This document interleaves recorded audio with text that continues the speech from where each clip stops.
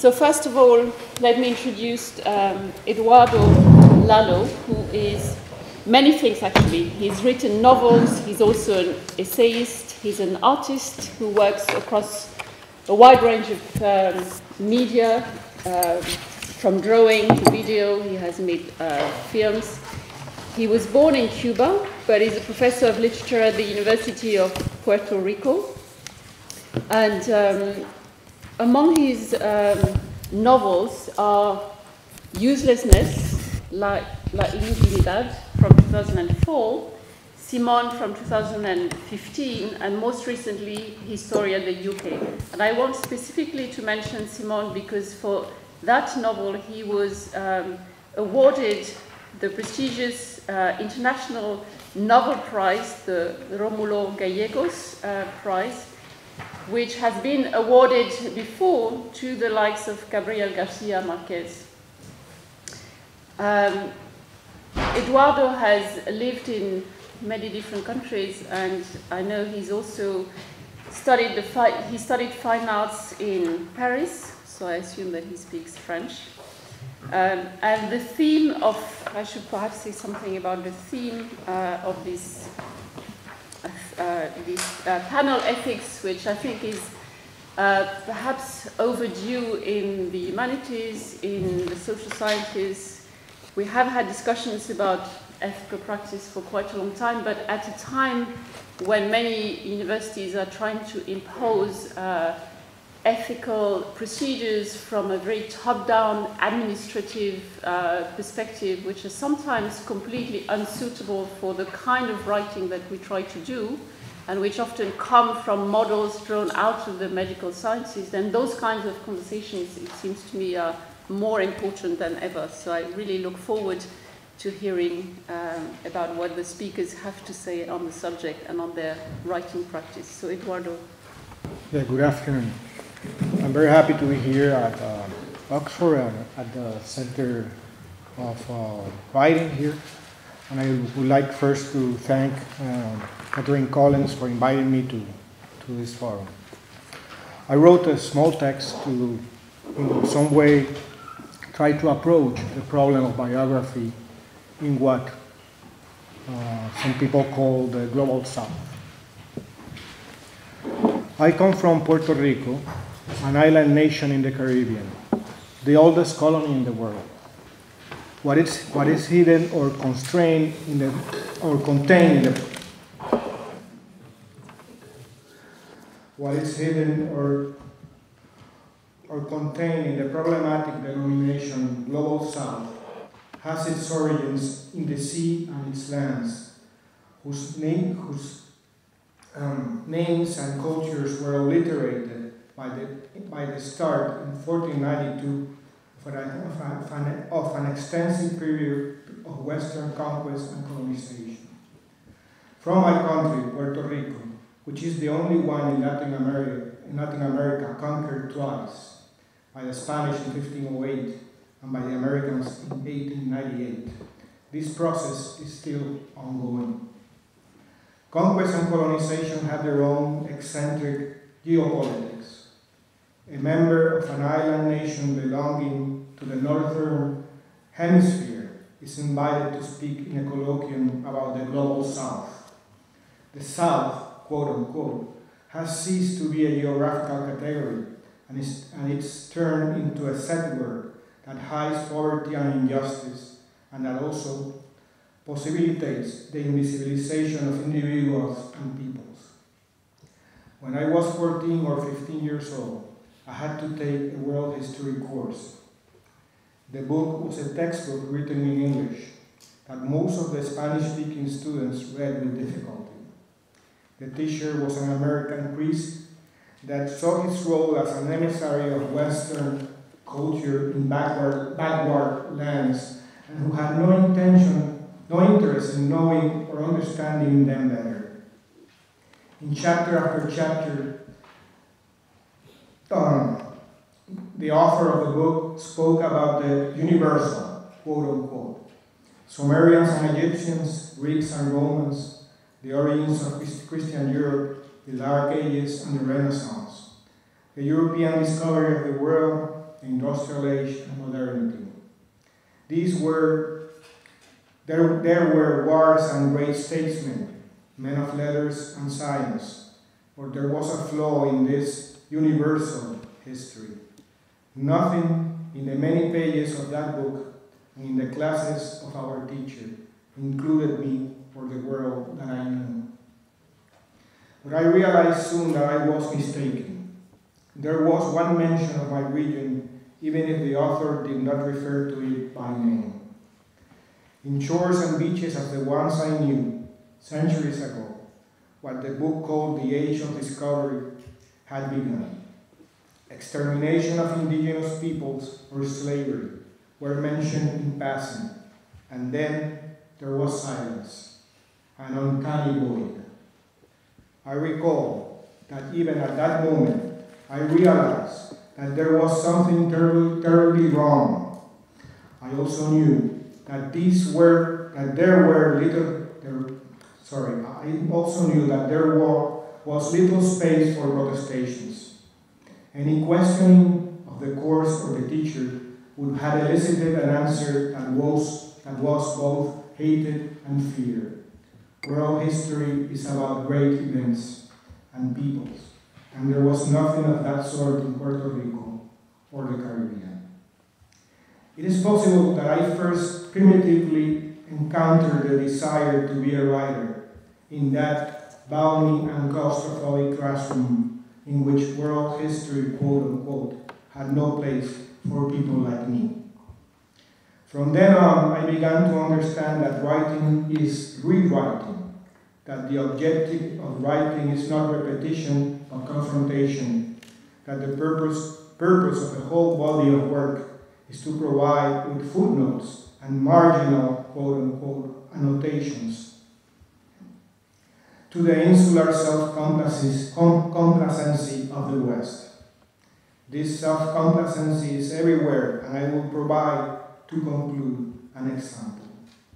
When I arrived at Oxford a month ago, I went to visit the Pitt Rivers Museum and the Museum of Natural History. Children are everywhere on the latter one. And one of the unquestionable stars of the show is the dodo. In the case where its remains and reconstruction are exhibited, one can read, and I quote, "The dodo is the most famous of all the creatures to have become extinct in historical times." The remains of the dodo at Oxford are one of the greatest treasures of the museum, end of quote. The very logo of the museum, a stylized and playful rendition of the bird, attests this relevance. A few meters away from its case, on the second floor of the Pitt River Museum, one can find an enormous display of the weapons of the world. On one side, one can see the swords and blowguns, the shields and clubs that were the weapons of all colonized peoples. On the other, firearms of the West are displayed. No comment is made, no relationship is established. There is not a single mention of conquest, colonization, slavery, or genocide. This gentle, quote-unquote, dodo that all children in England probably know is not what it pretends to be. Research done by the University of Warwick shows that and I quote, "the Oxford dodo was chopped in the neck and back of the head with a shotgun," end of quote. The dodo's crystal case in Oxford's Museum of Natural History holds not only physical remains and a reconstruction of the bird, it is the scene of a crime. Official, canonical, quote-unquote, world history is a defiguration. In the global South, in the many lands of coloniality, there are innumerable dodos, many crimes left without words. To write is to rewrite everywhere, but especially so in the lands left out or marginalized in quote-unquote world history. that writing that confronts history and power, that comes from the depths of personal and collective pain, wants to prove with all its might that nothing, really nothing, is dead as a dodo. The crimes of history and the world history that I spoke of is another crime, will be expressed with new, unthought of words. Thank you.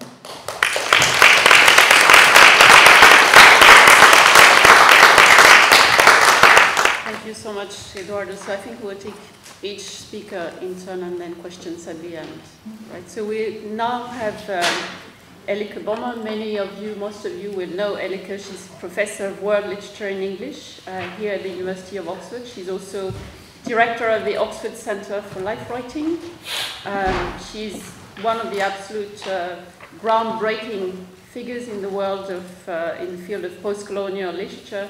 And very importantly, she's also a writer in her own right. She has published several novels to great acclaim. Screens Against the Sky, recently The Shouting in the Dark, a few years ago Nile Baby. She's also published short story collections, Shamila and Other Portraits, To the Volcano and Other Stories.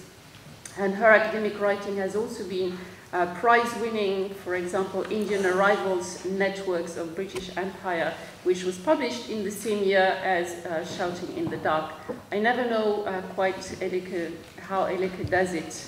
She seems to publish books at breathtaking speed. Post-colonial Poetics, most recently, was published also to great acclaim, and I would recommend anyone who hasn't yet read Post-colonial Poetics to read it. It's an absolutely groundbreaking book. She's also known for biography of Nelson Mandela, and very importantly, I think she's also a model for many of us in terms of bridging academic writing and the academic world with the world of creative writing, and bringing the world of writing closer to academia. There seems to be a never-ending series of really exciting events with writers who come to Oxford to be in conversation with Elleke in very, very inspiring ways. This bridging of academic writing with a broader audience and the world of creating writing, really no one does this better than Elleke. So I'm not sure which project she's going to talk about today, but we'll hear very shortly. Thank you very much, Hélène. This is a very generous introduction. They're quite hard to live up to. So it's a great privilege to be on this panel and to be talking about inscribing biographies in Global South history. I'm probably going to take a slightly different focus than we've heard about from either Eduardo or Premilla, although it is related, and I think what I'm going to say is very closely related to what you were saying about the creative writing, the work of fiction, creative non-fiction, as it were, kind of grappling with those yawning gaps in world history, Eduardo. So I have some thoughts, observations. They're not that coherently strung together, and I end quite open-endedly to give room for sort of conversation across the panel, and then also where we have discussion with everyone at the end of the panel. And I'm going to address this idea of inscribing biography by taking throughout, implicitly and explicitly, life writing, biography and autobiography as a kind of interpretive tool, a kind of, another way of going about history. So I'm not that interested in, as it were, inserting biography into history or Global South history. I'm interested more in life writing as a way of thinking history from the South. So we need new names and forms to write the South within literary languages that are northern in provenance. Nearly all the dominant world languages, in fact all, I would venture to say, are northern in provenance, whether we're thinking Mandarin or Spanish or English. The new project that I want to sort of touch on briefly in these remarks looks at how southern worlds, and I explicitly don't say global southern worlds, how southern worlds might be imagined on their own terms and in relation to each other. To date, northern stories and histories have moulded global perceptions of southern worlds. The further south, the more mythical and distorting these northern tales have been. And I want to ask in this project how southern writing and storytelling, both settler and indigenous, offers countervailing perspectives to these northern imaginative norms, including the norm, the concept of the global south, which is so homogenizing and top-down and northern in construction. So how do southern lands, peoples, communities, writers see themselves on their own terms?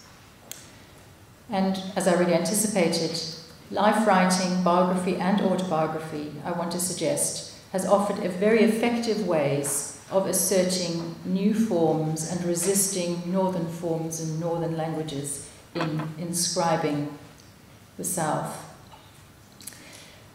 A key text still for me in thinking through some of this is Paul Carter's writing The Road to Botany Bay, in which he talks about writing, in that case in particular travel writing, as a new way of situating oneself or oneselves in a new environment, locating your story, drawing, or even speaking, singing your story. So in response to the question on the poster for today, how can life stories from the global South enhance our understanding of Southern histories, cultures and lives? My provisional response would be, they are a vital form.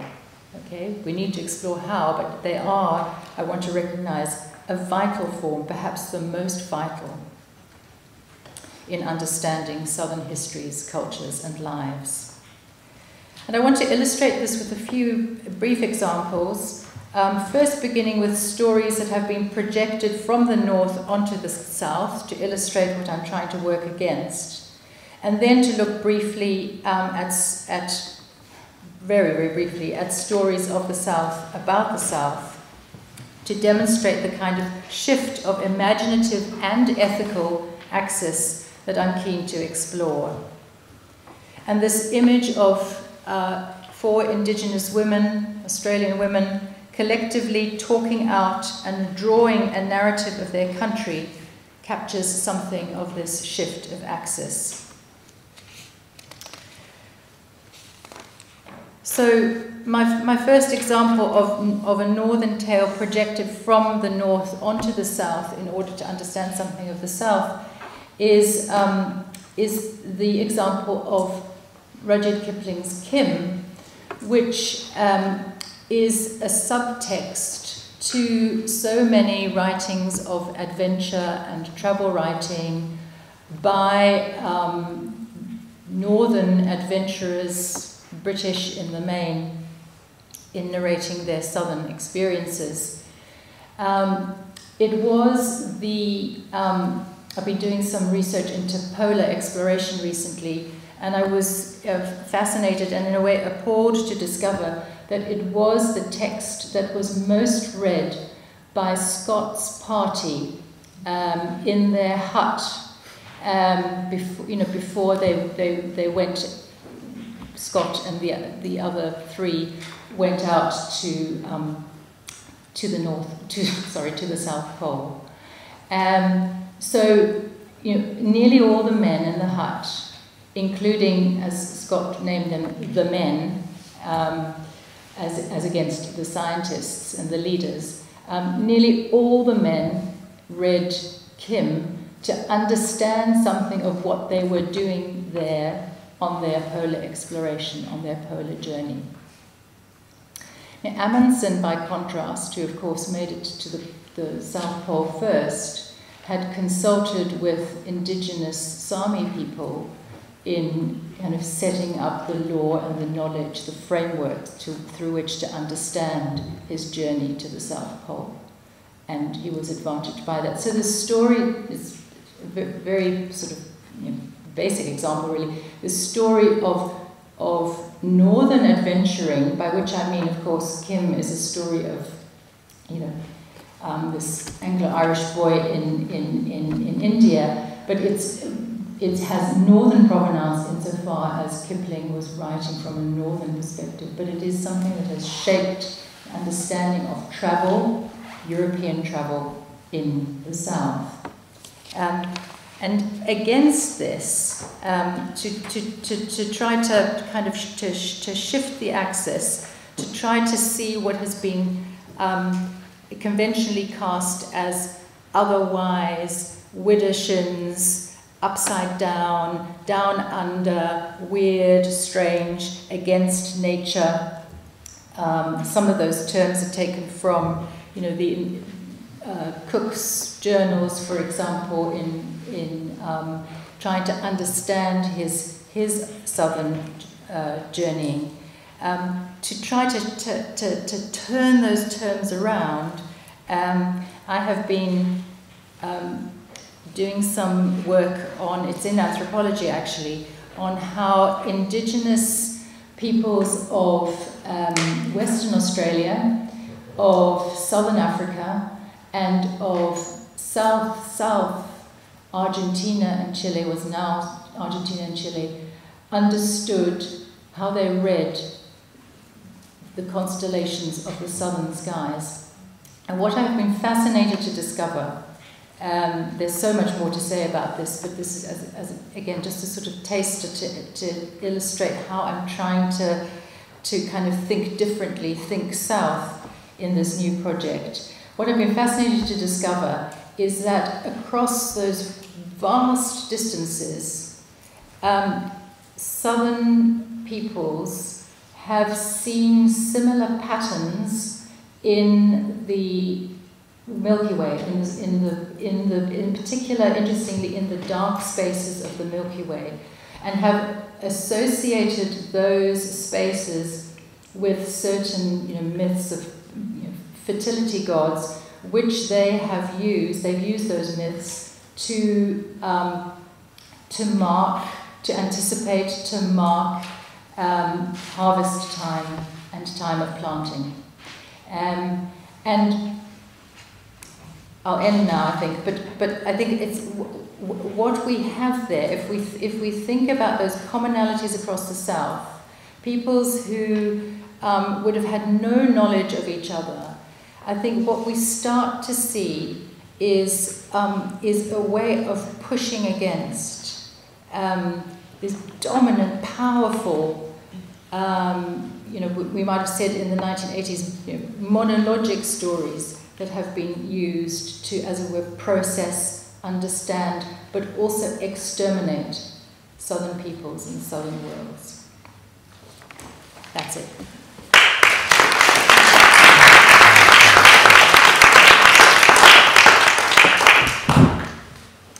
Thank you so much, Elleke. We're now moving on to Jonny Steinberg, who is a professor of African Studies here at the University of Oxford. He's my former colleague at the African Studies Center. He's recently returned to Oxford from a year at the University of Yale. So Jonny's work is very difficult to classify because, again, it spans across many disciplines and styles of writing. But he puts many of us to shame with the breathtaking speed at which he publishes books. Most recently, he's published A Man of Good Hope, which is a biography of a Somali man who came to South Africa as a refugee after 15 years or so of flight through the Horn of Africa. He's also written many other books, and I guess Jonny's work is also grounded in biographies, grounded in individual stories, through which he says something much broader and much more critical about the state of post-apartheid South Africa, but he's also written on the aftermath of Liberia's civil war and some of the questions that the civil war has raised about exile, transitional justice. He's received many prizes for his books. Two of his books have won South Africa's most prestigious non-fiction literary award, the Sunday Times Alan Paton Prize. He has also received one of the inaugural Wyndham Campbell Prizes.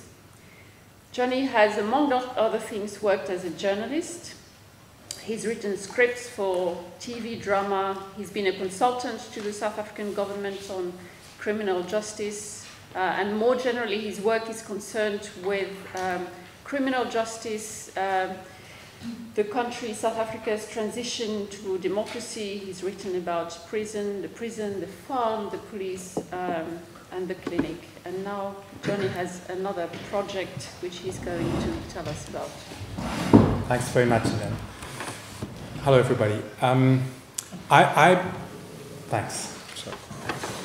I want to speak particularly to the subtitle of this session on ethics and the writing process in writing Southern Lives, and do so just by way of example in the form of a very acute dilemma that I faced in writing about a Southern man's life. A dilemma which had me put down the book I was working on for 2 years before picking it up again and deciding that I'd resolved the dilemma, which I'm obviously not the last judge of. But I just want to take 10 minutes going through the story and the dilemma, and at the end saying something more general about what it might say to the question of biography. The genesis of the project was reading a newspaper article at the end of 2011 in South Africa's Sunday Times about two men who had just walked out of prison on parole, having spent 19 years in jail for a murder. By the time they walked out of prison, it was widely regarded that they were innocents, although they hadn't shown their innocence in a court. And the story briefly was this: they were both from a small rural town in the Free State province of South Africa called Bethlehem. They were very ordinary young men. They were in their early 20s. They had very rudimentary education. One worked as a cashier in a supermarket. The other was a welder's assistant. The old apartheid security police, this is in April 1992, broke down the doors of their houses, dragged them out, and accused them of having been involved in a murder that had taken place on the outskirts of Bethlehem that afternoon, where a pickup truck full of black men and AK-47s had been stopped at the side of the road by two white police officers, and the men inside had opened fire and killed one of the police officers. Now, these two were accused not of being on the scene of the crime, but having brought these men to town to rob a white farmer, and were found guilty of murder by common purpose. 6 years later, they and the people who committed the murder appeared before South Africa's Truth and Reconciliation Commission, before the Amnesty Committee, and applied for amnesty. And the men who had committed the murder said, "We did it, and it was politically motivated, and this is why." But these two were telling the truth. They had absolutely nothing to do with this at all. The Amnesty Committee believed everybody's story and granted the men amnesty who had committed the crime, but said to these two men, their names are Futsi Mofokeng and Tsokolo Mokoena, "We can't give you amnesty because you've committed no crime." And they remained in prison for another 13 years. When they left prison, I began working with Futsi. I don't really have time to say why I was so interested in his story. At the time I began working with him, the transcript of the trial proceedings that convicted him of murder was lost. And deep into the project, about 2 years into the project, an audio tape of the trial proceedings was suddenly found, and I raised money to have it transcribed and read it, and was deeply shocked by what I read. I mean, we all know that memory is unreliable, but his memory of what happened on that day was largely fictitious. And although I couldn't see from the trial transcript that he was definitely involved in the murder, he may well have been, and it seemed to me he no longer knew. And that was the stage at which I abandoned the project for two reasons. One is that it seemed the contract which brought us together had been broken. I was there to tell his story, and now the only story I could tell was against him, and I didn't want to do that. And the second is that I would become another in a line of powerful people who did not believe him. And I did not want to be in that position. It should be said that after he was convicted, he bent his whole being into the project of showing his innocence.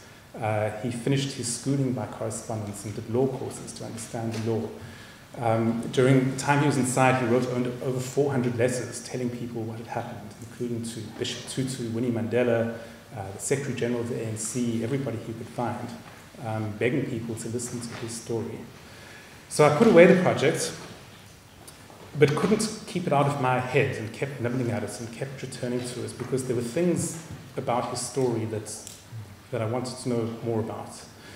And one of them was this. At the time that he went to prison, he was of a group of 4 boys, young men in their early 20s, very close, very wild. They drank heavily together every weekend. They chased women together every weekend. They were always together, very, very, very wild, very rough. And of those 4, the other 3 2 died young, one of AIDS and one in a car accident when he was driving drunk. And the third, although still alive, has lived a really tragic, sad, derailed life. And Fusi is the odd one out. He spent the first 2 decades of his adult life in prison. He walked out the most extraordinarily functional, adjusted, together human being. He walked into a town with a 50% unemployment rate, not only found a job in the municipality, but scaled the ranks very quickly and is now a senior manager. He also fell in love with a woman and married her and adopted her 2 children and really took them as his own and loved them as his own. He seems an extraordinarily decent and profoundly functional human being. And I was wondering what separated him out from the boys he grew up with. Another interesting feature was his relation to his childhood, which puzzled me. He lived a very, very difficult childhood. He was the son of labor tenants on a farm outside Bethlehem, perhaps among the most exploited marginal people in the country. He was brought up initially by his grandmother, who dropped dead in front of him at the age of when he was 6 years old. Was sent to live with an aunt and uncle in Tukoza in Johannesburg. His aunt was very cruel to him, didn't want him in the house. He eventually escaped from her when he was 16 and went to live with his father in Bethlehem. His father was a very heavy drinker, a violent man, a man who couldn't keep money. Fusi had to leave school because he was too poor, a very difficult childhood. And yet his conception of his childhood is among the most idyllic conceptions of childhood I've ever come across.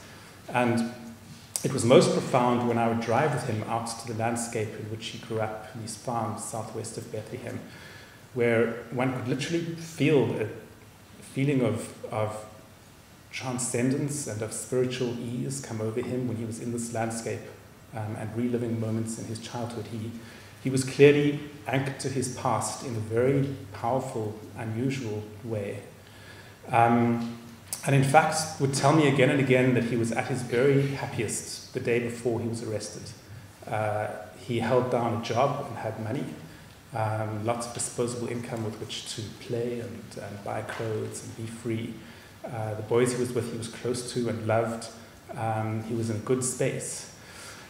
And yet, as I investigated further, partly through the trial record and partly through other sources, I discovered that this conception of his, of who he had been the day before he was arrested, was also profoundly incorrect. He'd in fact lost his job at the supermarket 6 months earlier and was unemployed, and no longer remembered that.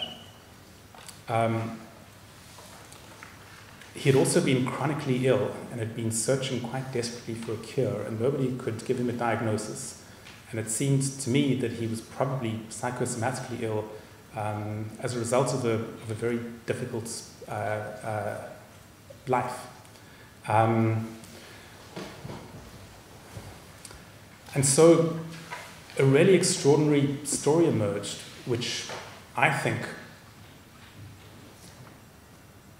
a kind of rewriting of the soul happens to him in prison, a really quite radical retrofitting of memory and of self through a quest to prove his innocence.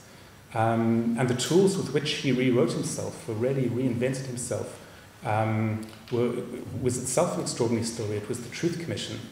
I omitted to say that his memory of what happened on this day that he was arrested, in fact, came from the testimony given to the Truth Commission, which was largely fictitious, and which he wrote over that day in 1992. It had become the Truth Commission's truth, had become his real memory. The other discursive tool he used to rewrite himself was just a simple story of national liberation, of an oppressed person being freed.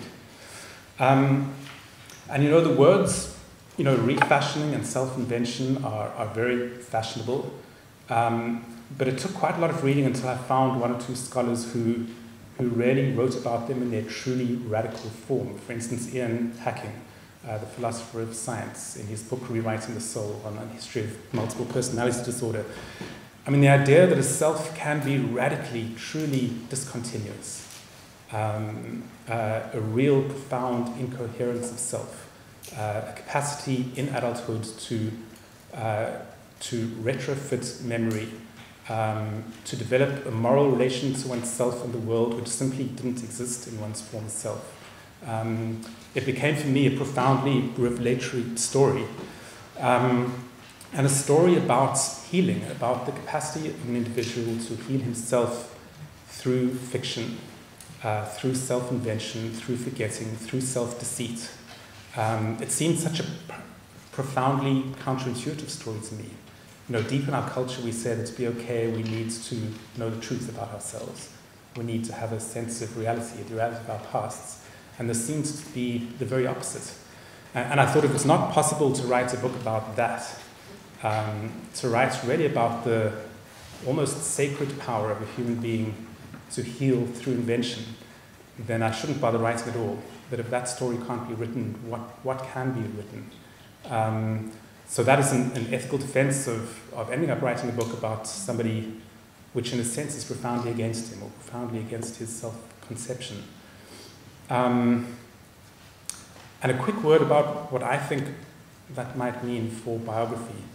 I mean, it's often said that biography carries in its very structure and its very nature a fiction of a coherent self, of an individualist conception of what a person is moving coherently through time. Whereas working in biography, I've discovered that in this case, the structure of biography, the language of biography can really show the opposite. It can be a very, very powerful vehicle of showing the profound incoherence and discontinuity of self. And I think that we should pay biography that credit, that it's able to do many, many things. It has a flexibility, a dexterity, which as a practitioner of biography I found immensely surprising and rewarding. Thanks. Wait to see the book, Jonny. We're now moving on to our last speaker, Premilla Nadasen, who is visiting. She's this year's Fulbright visiting professor in politics and international relations at Pembroke College. Premilla is professor of history at Barnard College in New York. She's also bridged many research topics within American history. Her research ranges from race, gender, social policy to labor activism, organizing in US history. She's very famous for the work that she has done on histories of labor, and particularly African American women's labor movement. Her most recent book, Household Workers Unite, The Untold Story of African American Women Who Built a Movement, deals with activism among African American domestic workers in the 60s and 70s. And she's now moved on to a very different project, which I think echoes her South African origin. Now, the biography doesn't say, but Premilla was actually born and partly raised in Durban in South Africa. She's currently working on the biography of Miriam Makeba. I think that's what she's going to talk about today. And she also collaborates on the We Dream in Black project. She's the president of the National Women's Studies Association. And again, outside of academia, Premilla is much more than an academic. She's also been an activist in women workers' rights in the US, and an anti-apartheid, a very strong and very young anti-apartheid activist in the 80s. Thank you very much. I just want to say thank you to Katie and to the other organizers for putting this conference together and for giving me the opportunity to participate in the conversation. I appreciate the questions about problematizing the global South as a construct and as a framework. And I'm a US trained historian, so one might ask what I'm doing here at a conference like this and why I'm writing a biography of Miriam Makeba. And I think part of what I think we ought to do is to not just rewrite the histories of the global South, but as you said, to rewrite the histories of the world, right? So to begin to bridge what we would call the histories of the global South and the global North, and especially I think in the case of Makeba, to think about the ways in which a quote-unquote global South figure, right, can help rethink the narratives that have dominated in US history. So that's partly what I'm going to talk about today. So for those of you who don't know, Miriam Makeba was a South African musical performer and an activist who was exiled from South Africa in 1959. She went through Paris and London and landed in the United States, became a supporter of the civil rights movement, performing alongside Harry Belafonte, and spoke with activists and organizers, ran benefit concerts, and became deeply involved in the Black Power movement. She was exiled from the US in 1969 and ended up moving to Guinea, where she lived for over a decade. And that was in part because of her marriage to Kwame Ture, who is also known as Stokely Carmichael. Makeba is positioned as a cultural emblem in the struggle against apartheid. She was known across the world as Mama Africa, that was her designation, because of her political engagements, but also because of this kind of cultural construction of her as a quintessential African diasporic figure who symbolized the homeland, the quote-unquote authentic African. So using her cultural authority, her exile status, and the performance stage, she raised awareness about the evils of apartheid and facilitated the development of a transnational Black Power movement and anti-apartheid solidarity movement. She was an outspoken critic of racism in both the US as well as South Africa. She spoke before the UN Special Commission on Apartheid. And she was present and performed at almost every important Pan-African gathering in the 1960s and the 1970s.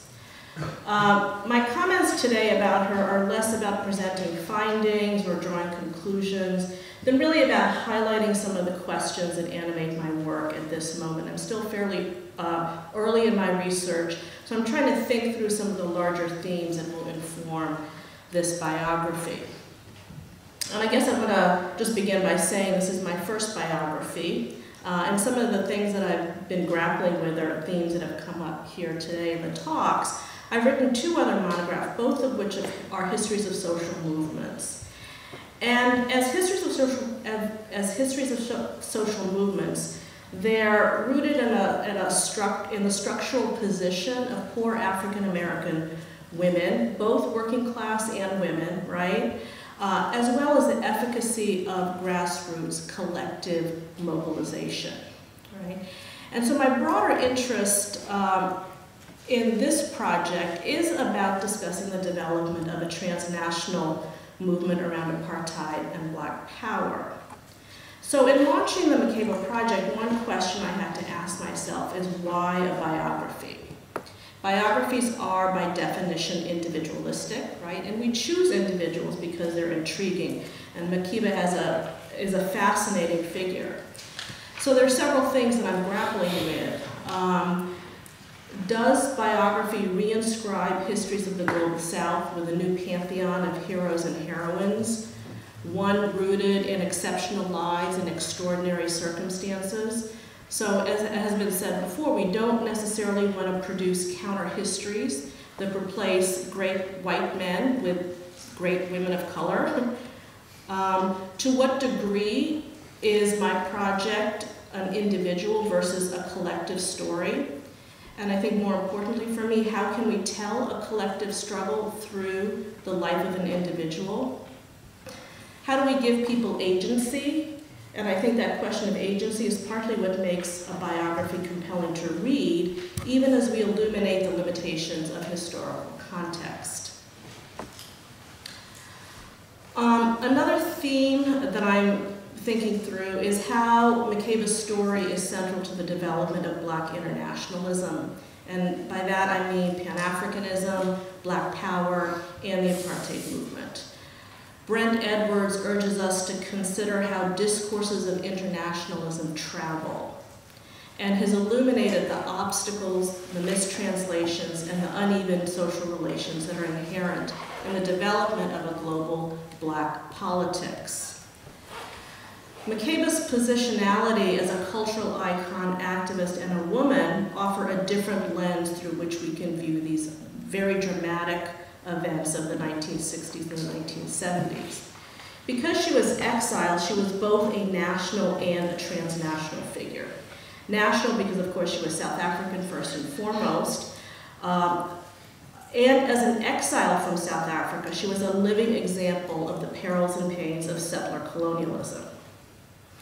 Her designation as Mama Africa challenged the claims of white South Africans as the rightful owners of the land, and this was especially resonant in a moment of decolonization. But she also lived and traveled throughout the world. Her music helped articulate and foster a Black diasporic identity, pride, and opposition to apartheid. In the course of her life, she recorded over 30 original albums, and her music was circulated globally and made the politics of anti-apartheid legible to different racial, ethnic, class, linguistic, and national groups. Her very distinctive sound fused American jazz with African rhythms, and she used music as a form of resistance to challenge the erasure of Black culture that underpinned the project of apartheid and US racism. One of the questions that I'm thinking through on this theme is the distinction between diasporic and solidarity politics and the relationship between the anti-apartheid construct, Black power, and Pan-Africanism, right? And so these are all somewhat different. The question of gender is also an important one for me. Despite her centrality to the Pan-African, the anti-apartheid, and the international Black power movements, McCabe is, perhaps not surprisingly, absent in the literature. The genealogy of Black internationalism is often male-defined, from Du Bois and the Pan-African Congresses in the early 20th century, to the Black political and literary flourishing of the interwar years, to the Bandung Conference in 1955, to the Black Power movement of the 1960s. These are all very male-defined events. And as Michelle Stevens describes it, there has been a, quote, persistent, structural, never-ending, never-deviating masculinist gender politics in the discourse of Black internationalism. There is, however, a growing body of academic scholarship, and I'm thinking here about the work of Carol Boyce Davies, Keisha Bland, Eula Taylor, Rhoda Reddick, Deo Gore, Eric McDuffie, and Barbara Ransby, that has examined not only how Black internationalism was informed by Black masculinity, but how Black women have played leadership roles and offer a different political sensibility emerging from their experiences as women. So it's not simply a story of adding women to a narrative that we already have, but how do we then begin to rewrite that narrative? And finally, just a very brief word about archival sources. and the difficulty of excavating certain kinds of knowledge. And we know this is true, of course, as was said earlier, about women's history in general. It's also true of working class history. And Makeba was both. I mean, prior to coming to the United States, her mother was a domestic worker. She herself worked as a domestic as well. At the same time, she was a very public figure. So I actually have an abundance of material about her: newspaper and magazine articles, musical reviews, and two autobiographies that she wrote. So I think her story, as it's narrated by her and by others for public consumption, is fairly transparent. What is less clear and harder to grasp is the private and the personal, and the disjunctures and overlaps with her public persona. The hidden world, I think, that might help me understand why she made the choices she made, her fears and her desires, and the nature of her personal relationships, and how she understood the rapidly developing events around her. And I guess I'll leave it there. I mean, it's more of a question of how I can begin to recover and resurrect, but I think it does bring me back to the point I started with, which is really about unearthing the nuances and the complexities of the relationship between the individual and the collective.